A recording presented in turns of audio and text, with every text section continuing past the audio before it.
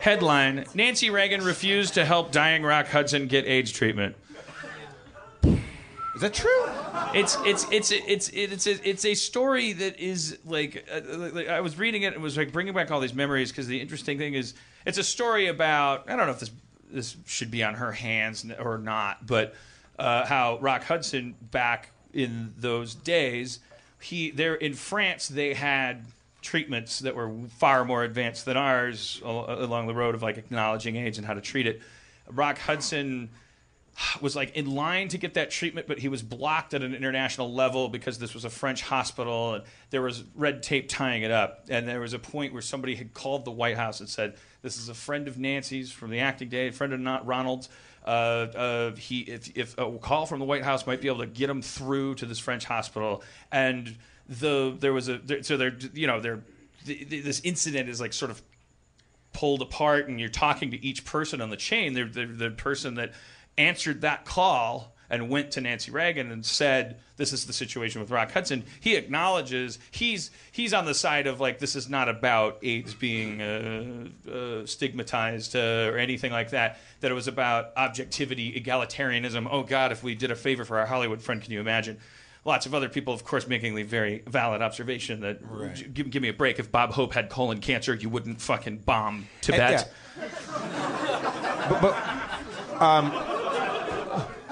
Just to get your frustrations out. But wasn't it Rock Hudson's death from AIDS what softened the Reagan stance on it? Like, wasn't that the first time they kind of acknowledged it? Well, this is the thing. That's what got me really thinking about this, because part of this article is it's not all just like sort of slinging and TMZing about like Nancy Reagan like didn't like it goes into conjures these memories like a lot of you guys like. It's like I was on the playground and Rock Hudson died of AIDS, and the two things that happened were just a huge avalanche of horrible, horrible jokes. Just like that's how I most remember it in my brain. It's just like the 10,000 awful, even by then standards, let alone today's, like horrible, horrible jokes about this guy Rock Hudson that none of us had ever heard of because we were kids on a playground. But it's just like Rock Hudson this, Rock Hudson that, knock knock, who's there? Rock Hudson's gay and it's underwear, and so like, it's just like everything. And it was really, they were just gay jokes because no one understood what AIDS was or what it meant. I remember a bunch, and I won't repeat them because they're terrible. Yeah. So it was like it's like it's a sad, wistful kind of story because you remember like this guy. Like it's like you kind of wish that he could have known, because obviously he went out fighting and scared and probably ashamed, probably deeply ashamed, and like to think, he's sort of the Randy Quaid in the Independence Day, like it's like I'm like he's because everyone acknowledges historically and in fact academically that like Rock Hudson showing up on the radar at that time managed to nudge the meteor that could have destroyed so much more, a little bit out of its trajectory. That people had to start talking about it. There was no choice left anymore, and so all that leads to dollars and cents going and whatever.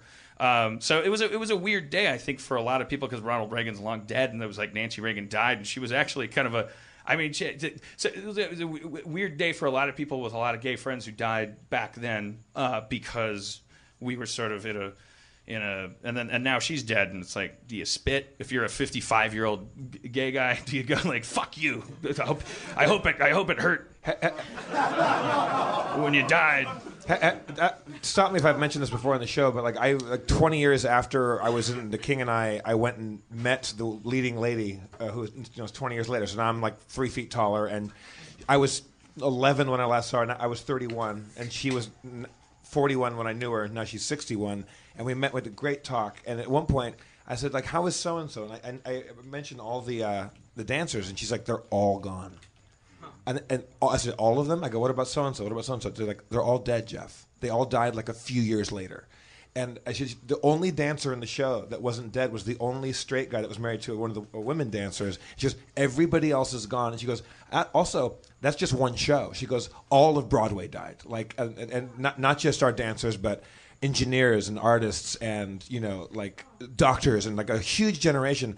And I'm not the first person to say this or put this theory out there, But I think the idiocracy that we're living in right now, and the candidates that are running to rule the world right now, I think a lot of it, we never recovered from a giant generation of smart people dying, like at once.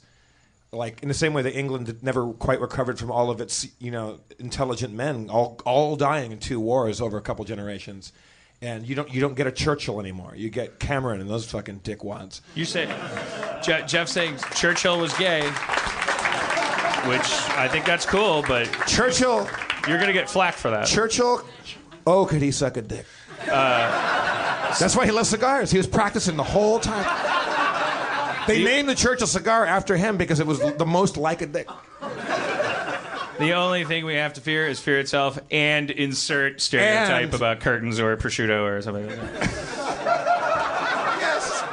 Yes. I bracketed it. Yes. I'm not fucking... The whole quote was, the only thing we have to fear is fear itself and terrible Hello Dolly revivals. Right.